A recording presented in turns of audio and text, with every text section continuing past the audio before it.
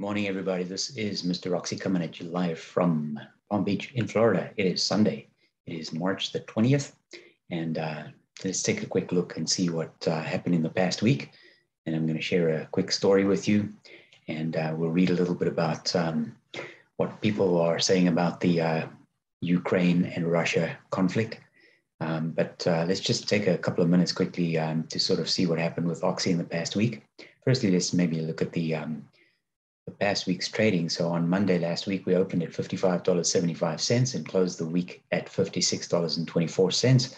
So despite that awesome day on Thursday when we had an uptick of nearly 10%, we need to remember that for the entire week, the trade was actually mostly negative. 4 days negative, 1 day positive, except for the fact that the positive day was a pretty good day when we went up, as I said, nearly 10%. On Friday, we pulled back 3% to end the week at $56.24 last trade. The opening trade on Monday was at $55.75. So the uptick for the week, actually positive, was just less than 1%. Let's take a quick look here at Vicki Hollub. This is an interview she did with Bloomberg Market and Finance. I'm not going to play the entire interview. I just want to play a minute or so. So let's just listen to this for a second. Do you think prices can go from here? I think certainly prices will get to over 150. Not sure exactly when, but with the supply situation that we're in right now and demand situation, it's definitely going up. To 150. I mean, the repercussions on gasoline prices is going to be enormous there. What can your company do to perhaps offset some of that?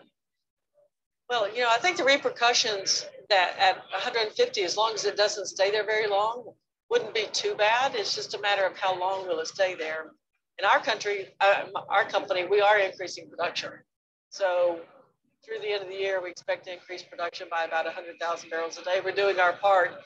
But the thing about it is we had planned to do that. So that's been a part of our plan since the end of the fourth quarter.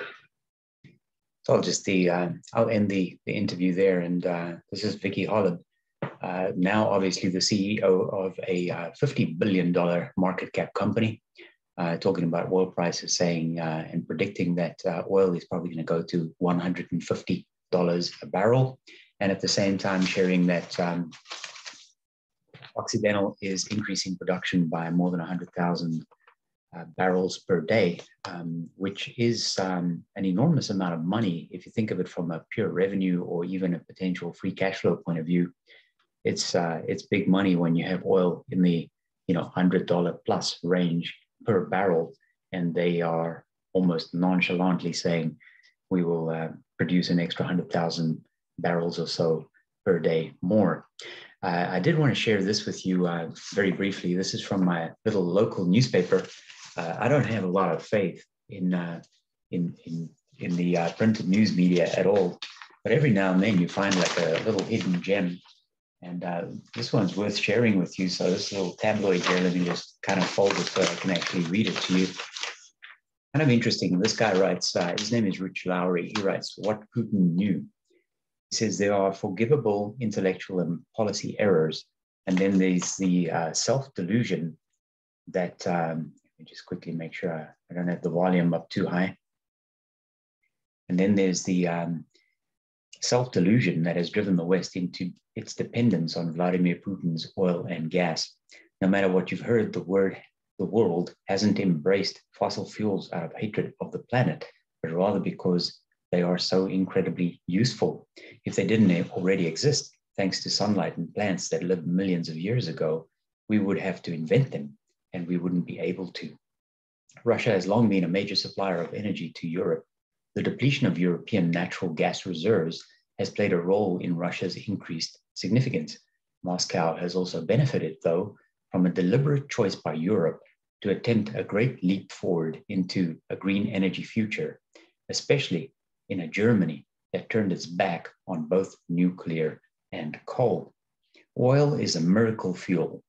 Alex Epstein of the Center for Industrial Progress writes that it is almost eerily engineered by natural processes, not just for its cheapness, not just for reliability, not just for scalability, but also for other characteristics crucial to a functional civilization: portability.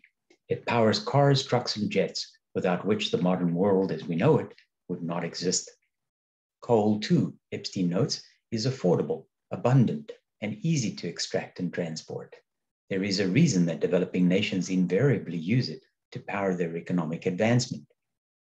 Global electricity, with coal amounting to 36.7% and gas at 23.5%, the total fossil contribution at 63.3% is only slightly down from 2 decades ago. So despite all the noise that the sort of renewable energy movement make, despite all the attention that they get, and despite the fact that they turn insignificant, semi-literate, poorly educated people into heroes, the climate teenage activists, for instance, who get elevated to an oracle of all that is good and true, and Europe demands nothing less.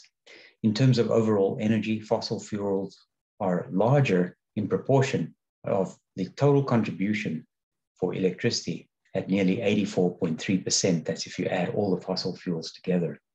Of course, the strategic significance of the Middle East is owed almost entirely to its vast oil reserves.